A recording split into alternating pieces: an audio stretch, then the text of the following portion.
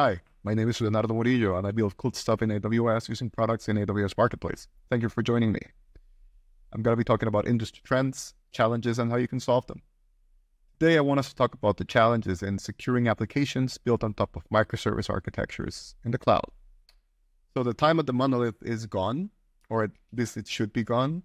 And with that, access control lists and all those different rules that allow or deny traffic based on request source and targets, IP addresses and stuff like that, they should also be mostly gone. However, there's still many monoliths out there, and the problem is that the patterns to secure cloud-native applications are also not quite yet matching true cloud-native means to secure applications. And the problem is that those patterns that we learned from the monolith simply won't work anymore because the applications built today are built of many services, and the services may be running in containers. They may be functions as a service, orchestrated by some managed or serverless offering. They may even live in different accounts. They may even consume services across regions. So the landscape where applications are running today and how they're built has dramatically changed, and it's way more complex.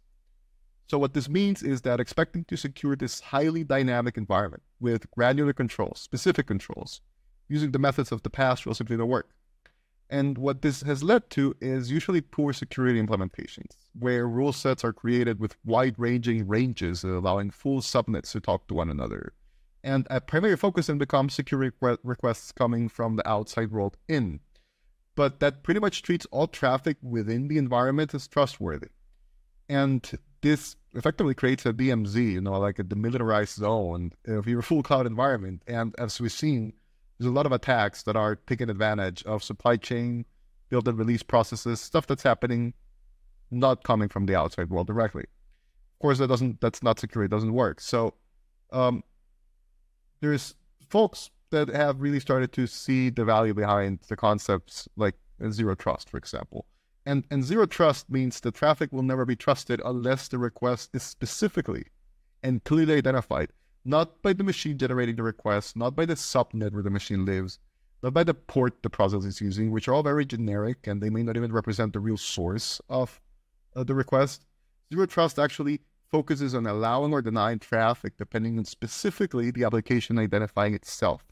So this is awesome if you look at how environments where things rapidly change operate, where subnets and hyperagents and applications and versions are always changing, And requests also may be routed through many hops in the middle. You actually may not even be able to tell the actual source of a TCP request. So by being able to identify the level of trust that you're giving to your applications, by having those applications identify themselves, then you can really start to build this really secure, granular set of controls. And then you don't care. It's regardless of where those applications are actually running. But actually getting to apply these patterns is, first of all, not effortless. And it requires that whatever you're using to secure your environment has the necessary underlying capabilities to do it. If the tool that you're using doesn't provide those capabilities, then you can only use IP addresses or ports to define your rules. Then the tool is not going to allow you to actually apply these zero trust concepts. And this is where technologies like Application ID, AppID by Palo Alto, NGFW, which means Next Generation Firewall, come in. And that's kind of like what I wanted to talk to you about today. With technologies like AppID, what's really cool is that you can actually use application-specific attributes to identify the application generating the traffic. And then you can create rules that apply to that traffic no matter where the application is running. And what's even more important, perhaps, is without changing the application code base. It could be running on a managed service, on a serverless piece of orchestrating infrastructure, on a different account, doesn't matter. Wherever the application is running, you're going to be able to identify it and create rules that will allow you to define how you want to treat the traffic in that environment from that application.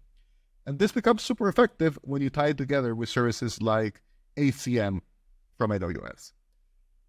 ACM is AWS's certificate management service, and what it does is it handles certificate generation. It can use a public certification authority or a private certification authority, but what it allows you to do is basically generate and manage the whole life cycle of certificates in a fully automated fashion.